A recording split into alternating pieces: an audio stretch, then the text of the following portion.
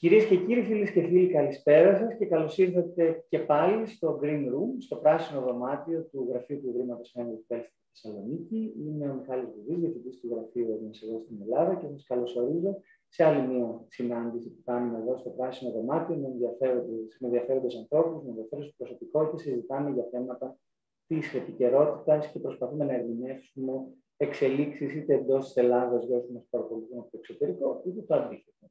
Αυτή η δεύτερη λοιπόν είναι η περίπτωση και η αφορμή μας φέρνει σήμερα μαζί. Έχω την ιδιαίτερη χαρά να υποδέχομαι εδώ στο πράσινο δωμάτιο του Ιδρύματος την Ξένια Κουναλάκη, η οποία είναι υπεύθυνη για τα διεθνή ζητήματα, συντάκτρια των διεθνών ζητημάτων στην Καθημερινή, την οποία καλωσορίζω. Καλώς ήρθατε στο Green Room του Heinrich Μπελ.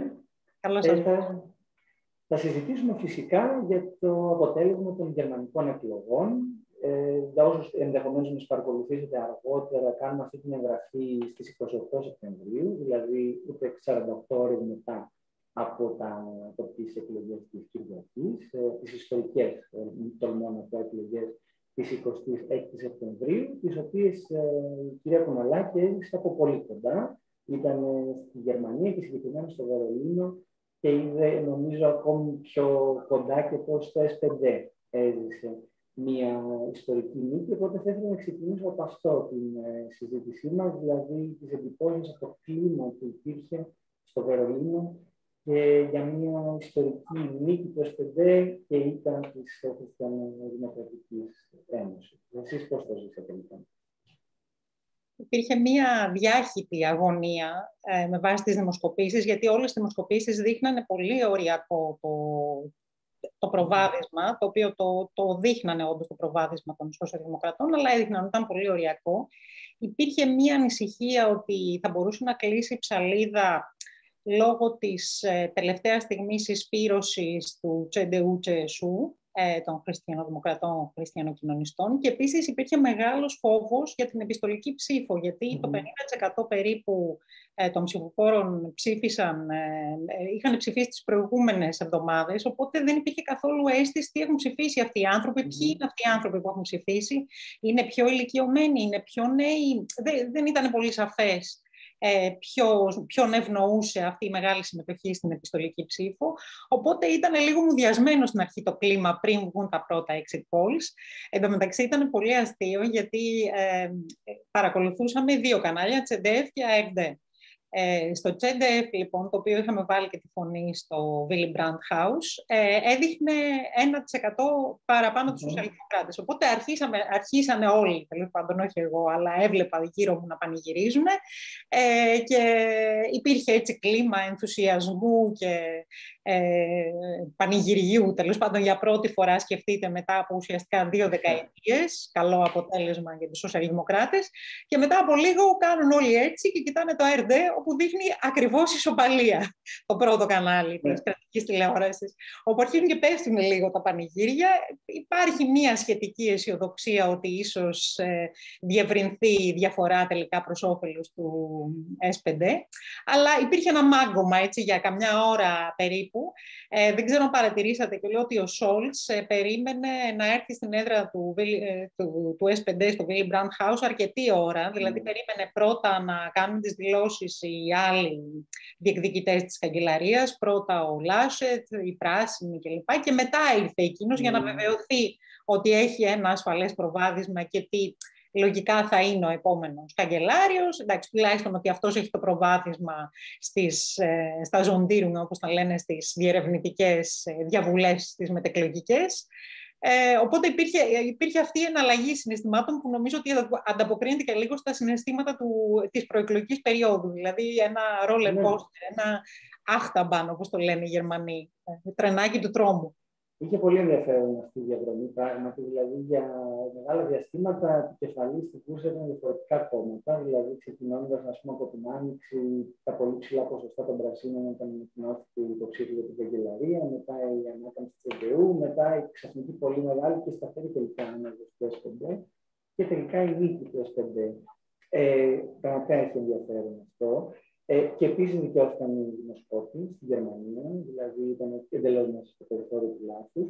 Τώρα η ερμηνεία του αποτελέσματος από γερμανική σκοπιά, γιατί πραγματικά όλη η Ευρώπη κοιτούσε προς τη Γερμανία την Κυριακή, μολονότι η Γερμανία δεν κοιτούσε πολύ προς την Ευρώπη κατά την προεκλογική περίοδο. Δηλαδή, νομίζω ότι τα ευρωπαϊκά ζητήματα έπαιξαν πολύ μικρό ρόλο και στις δημόσιες συζητήσεις και στα προγράμματα των κομμάτων. Περισσότερο ίσως στους πράσινους μπορούσε να δει κανείς περισσότερα ζητήματα με μια πιο ευρωπαϊκή ματιά.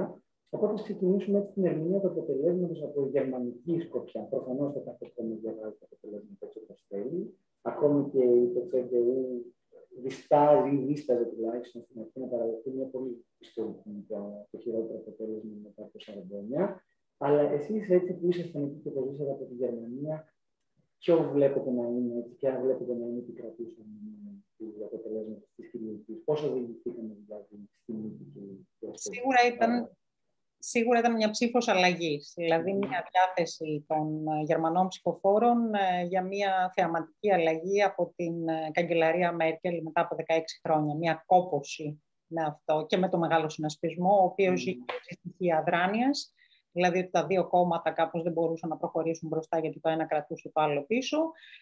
Δεν περνούσαν οι θέσεις των σοσιαλδημοκρατών, παρόλο που ο κατώτατος μισθός πέρασε, αλλά πάλι δειλά-δειλά. Γενικά υπήρχε αυτή η παράλυση με το μεγάλο συνασπισμό και ήταν σαφές ότι οι Γερμανοί ψηφοφόροι θέλανε κάτι διαφορετικό και θέλανε μια άλλη προσωπικότητα εκτός της Μέρκελ. Τώρα το θέμα είναι ότι υπήρχε αυτό το οξύμορο ότι από τη μια έψαχναν την αλλαγή και από την άλλη έψαχναν και έναν περίπου εκφραστή μια συνέχεια του μερκελισμού, δηλαδή έναν κεντρό πολιτικό, ο οποίος δεν θα φοβίζει, θα δημιουργεί μια αίσθηση εμπιστοσύνης και συνέχειας. Και νομίζω ότι σε αυτό αποδείχθηκε τελικά ο Σόλτς πιο γνήσιος εκφραστής αυτού του αιτήματος από ότι ο Λάσετ, ο οποίος θεωρητικά προέρχεται από το δικό της στρατόπεδο και είναι πράγματι και αυτός κεντρός και μετριοπαθής χριστιανοδημοκράτης. Από εκεί και πέρα σίγουρα έπαιξαν ρόλο τα λάθη των δύο αντιπάλων του Σόλτς. Ο Λάσετ, εντάξει, καταστροφική πορεία από την διαχείριση της πανδημίας στην αρχή μέχρι προφανώς τη θεομηνία των πλημμυρών για την οποία δεν ευθύνει το ίδιος, ευθύνει όμως ο ίδιος για τη διαχείριση η οποία ήταν άθλια.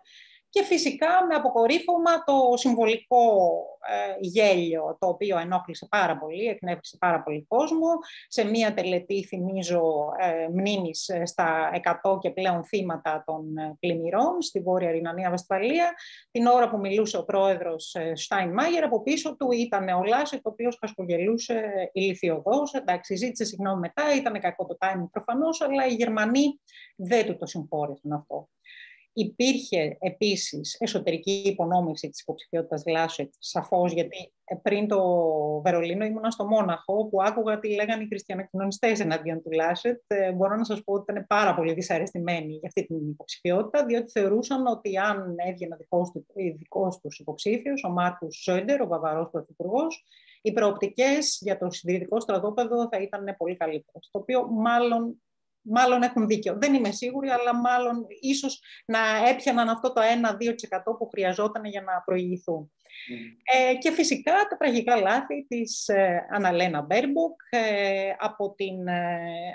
από τη λογοκλοπή που προφανώς βιάστηκε να γράψει ένα βιβλίο, δεν ξέρω αν το έγραψε καν η ίδια, κάποιον ghostwriter, όπου μετά βγήκανε ότι ήταν πάρα πολλά αποσπάσματα προϊόντα λογοκλοπής, μέχρι το εξειδανικευμένο βιογραφικό της, το οποίο επίσης ήταν αρκετά προβληματικό. Δημιουργήθηκε δηλαδή, ενώ υπήρχε όλο αυτό το momentum υπέρ των πρασίνων, ξαφνικά δημιουργήθηκε μια αίσθηση ότι δεν είναι αξιόπιστη πολιτική δύναμη, αφού η ηγέτης τους δεν είναι η ίδια φερέγγιο πρόσωπο. Τώρα, η αλήθεια είναι ότι εγώ θεωρώ ότι αδίκως οι πράσινοι δεν είναι ικανοποιημένοι, διότι οι δημοσκοπικές πρωτιές, ξέρουμε, τα έχουμε ξαναδεί αυτά, έρχονται και παρέρχονται, οι εκλογές είναι αυτές που μετράνε. Όπως είπε και ο Γιώργος Καφίσερ, οι πράσινοι είναι ένα κόμμα το οποίο κερδίζει τις δημοσκοπήσεις και μετά στις εκλογές κερδίζουν όλοι οι υπόλοιποι. Οπότε νομίζω ότι οι πράσινοι ας έχουν αυτό στο μυαλό τους και ας είναι ικανοποιημένοι που πήραν ένα 6% παραπάνω από το 2017, που είναι πολύ σημαντικό ποσοστό, και γενικά δεν είναι μόνο το ποσοστό, θα έλεγα ότι έχουν καταφέρει να κυριαρχήσουν θέτοντας την ατζέντα, την πράσινη ατζέντα, το οποίο είναι πάρα πολύ σημαντικό. Σε αυτό ήθελα να πω ακριβώς. Γιατί από τη μία, νομίζω, παραδέχεται πως λέτε σωστά τα λάθη του κύριου Μπέρμποκ στην ομιλία του στην Κυριακή. Απ' την άλλη, νομίζω ότι αυτό είναι ίσως το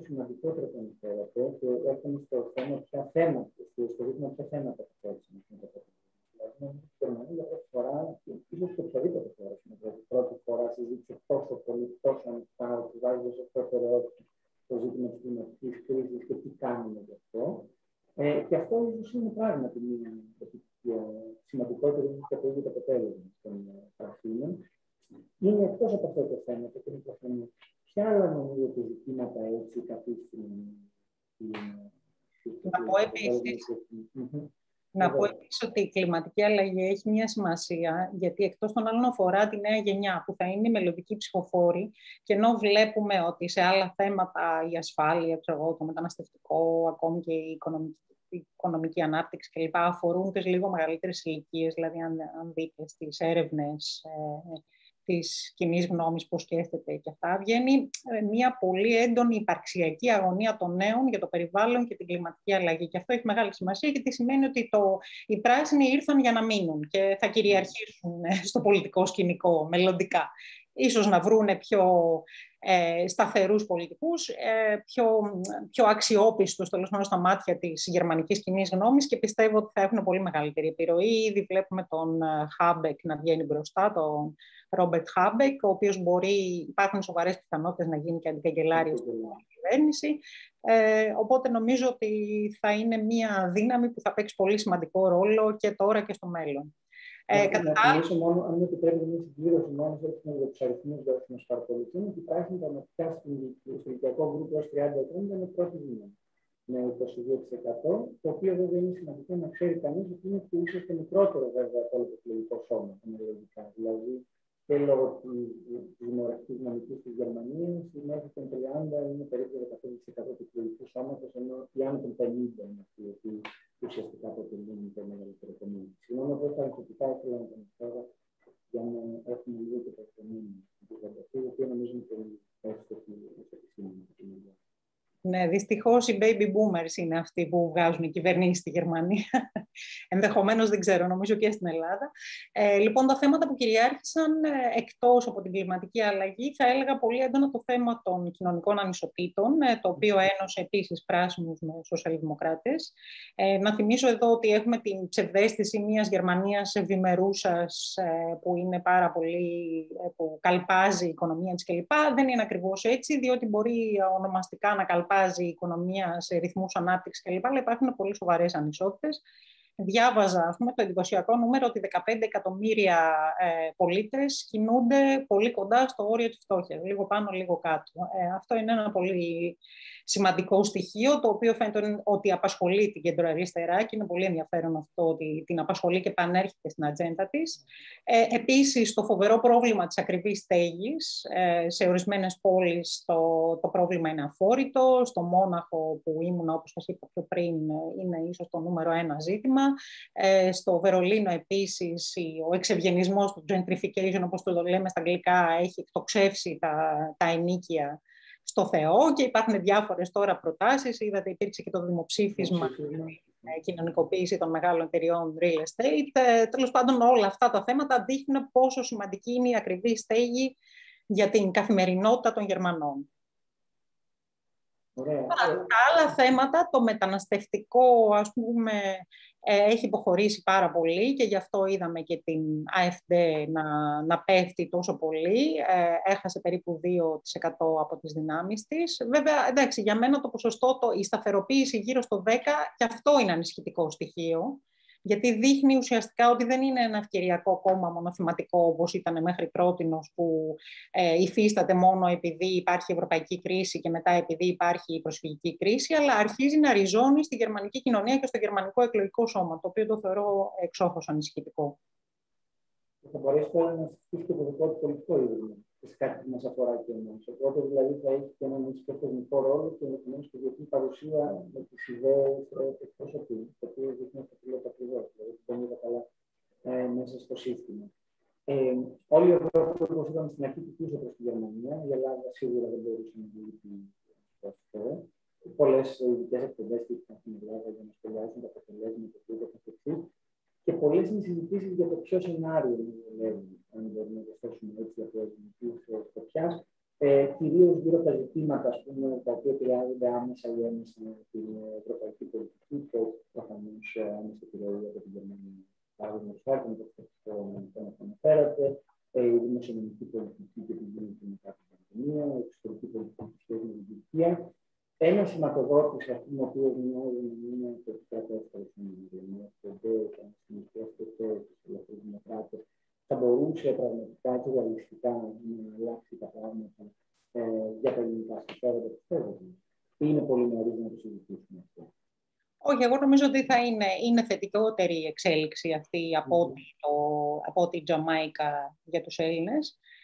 Είδαμε, ας πούμε, ότι το πακέτο ανάκαμψης τώρα μετά την πανδημία δεν θα ήταν εφικτό χωρίς την παρουσία του Σόλτς. Δηλαδή, θεωρώ ότι από αυτή την άποψη έχει σημασία ότι ο Σόλτς θα είναι καγκελάριος σε ευρωπαϊκό επίπεδο και κατ' επέκταση και για μας έχει σημασία. Γιατί και μας ευνοεί η συγκεκριμένη πολιτική, ότι δεν υπάρχει αυτή η αγωνία του Σόιμπλε ή του Κρίστιαν Λίντνερ, ότι προς Θεού μην υπάρξει χαλάρωση στους δημοσιονομικούς κανόνες, γιατί θα καταστραφούμε, θα καταρρεύσει η Ήπειρος κλπ.